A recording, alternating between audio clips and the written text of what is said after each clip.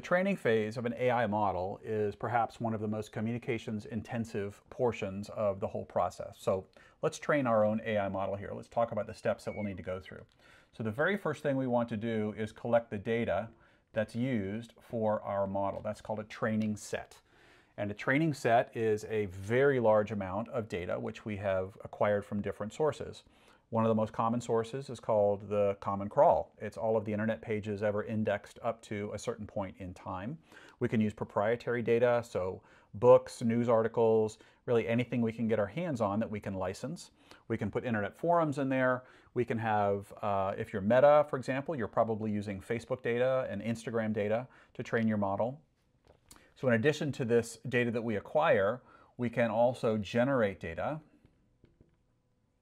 That's called synthetic data. So this is, we actually generate answers to questions that, of course, we know the answer to.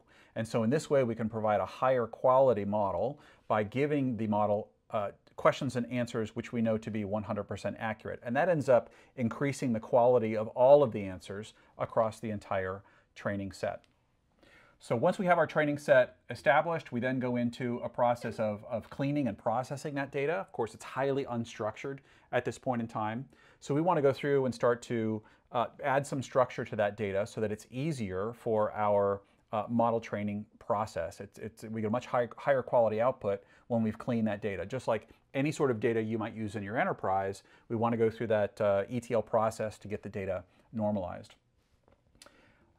From there, we go through the process of tokenization. So we effectively say that we chop up all of that data into words and portions of words and chunks of information. And in this way, we can start to understand the relationships between the words. Ultimately, when it heads out to the GPU infrastructure in just a moment, that GPU infrastructure is going to start to form the relationships between all of these chunks of data. So an example of that is that I use is the word Azure. So to me, that means two different things. It's a variation of the color blue, and it's also a Microsoft product. And so when I ask a model a question, I'm going to want it to know whether I'm talking about the Microsoft product or whether I'm talking about the color blue.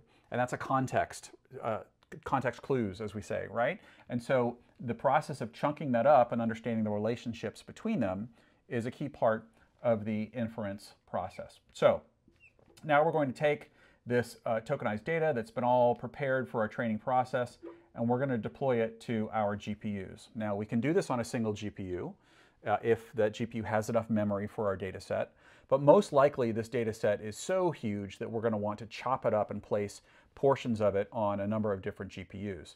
Up to many tens of thousands of GPUs can be used for the largest models.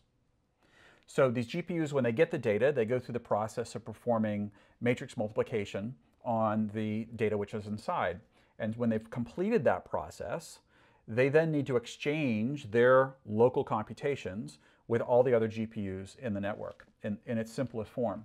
And we can't do that until every GPU is ready. Until every GPU has completed their calculations on their data, then we can exchange data with one another. So this particular point gets into one of the most challenging pieces of designing a backend for the AI training function.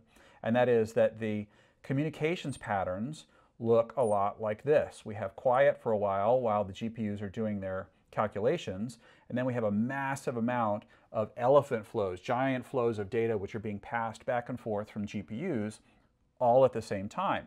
And of course, every one of these GPUs has the same speed network interface, so that if we're in a situation where many GPUs are sending to a single GPU to exchange information, there's going to be contention in the network. We're going to lose information because there's simply not enough bandwidth to make those transmissions. So managing this traffic, managing the contention in the network is a key part of designing a network for the AI training function. And we have an episode about that coming up shortly. So once these GPUs have performed their calculations, that process, by the way, can take anywhere from just a few minutes for a small model on your laptop all the way to several months or more for the very largest models. Once we've done that, then we can egress our model and go test it and make sure that it does exactly what we want it to do.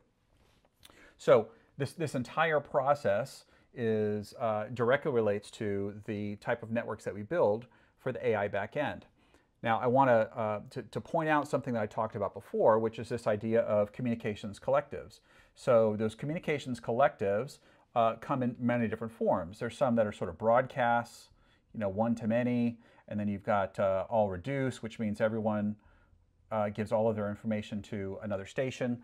So these communications collectives are what the data scientists are operating on. Remember, I said that they don't really think about a single GPU or a single IP address. These folks are thinking about banks of data, and they're not thinking about individual network elements. So these communications collectives are what ultimately allow the GPUs to exchange information at the same time. And that's where we get that contention, right? We have a couple different problems that we identify. We have names for them. We have an incast problem, which is when many different GPUs are all trying to send to a single GPU at the same time. If every one of these is a 400 gig interface, so that I have 1.6 terabits of information that are trying to flow to a single 400 gigabit interface here, I simply don't have enough room for all of that data to come in.